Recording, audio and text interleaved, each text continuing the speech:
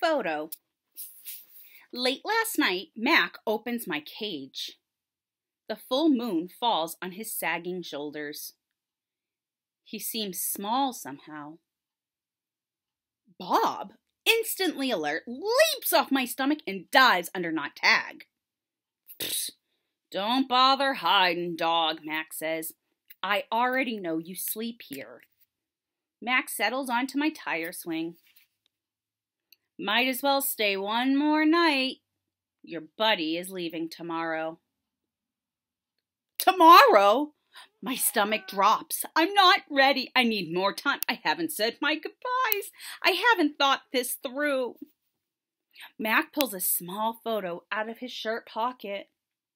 It's me when I was young. Mac and I are in the front seat of his convertible. I'm wearing a baseball cap and eating an ice cream cone. I was a handsome lad, but I have to admit I look ridiculous. Nothing like a real gorilla. Oh, we had some laughs, didn't we, big guy? Mac says. Remember when we went on that roller coaster?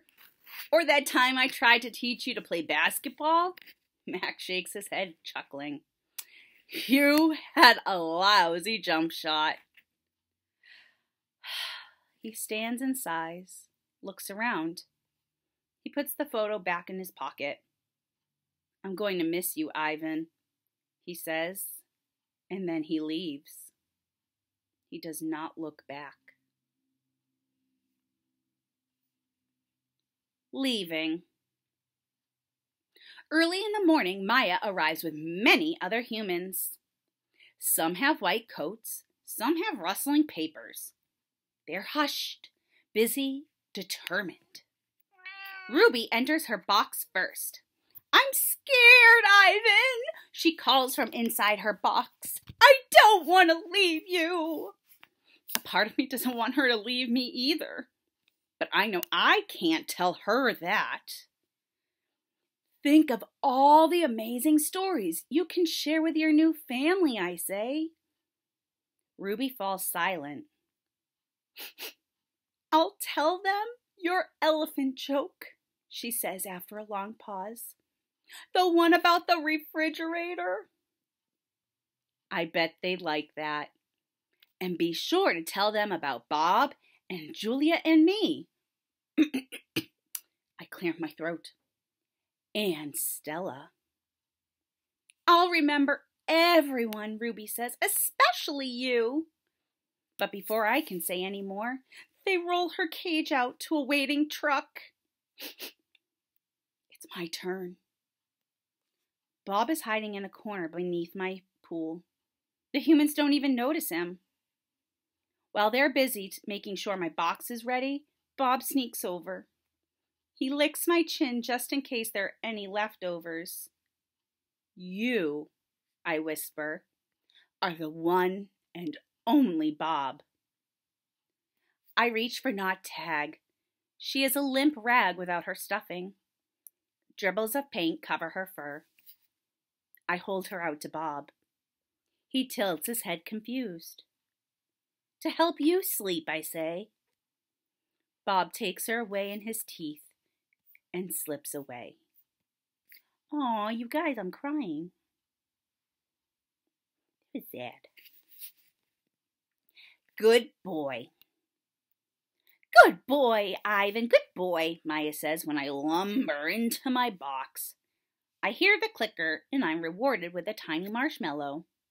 When I'm settled, Maya gives me a sweet drink that tastes like mangoes and something bitter. My eyelids grow heavy. I want to see what happens next, but I'm so sleepy, so sleepy. I dream I'm with Tag and we're swinging from vines while Stella watches. The sun slices through the thick ceiling of trees and the breeze tastes like sweet fruit. Moving.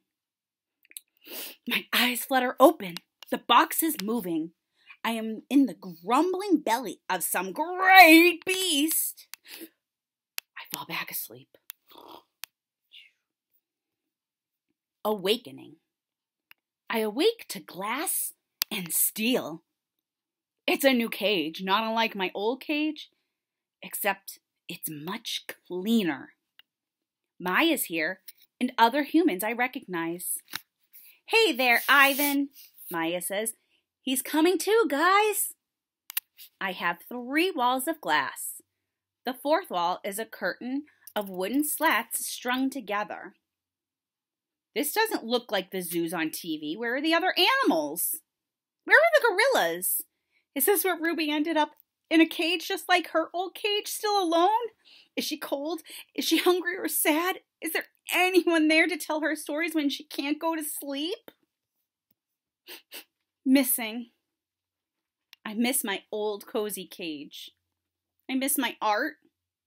But most of all, I miss Bob. My belly's cold without him. Food.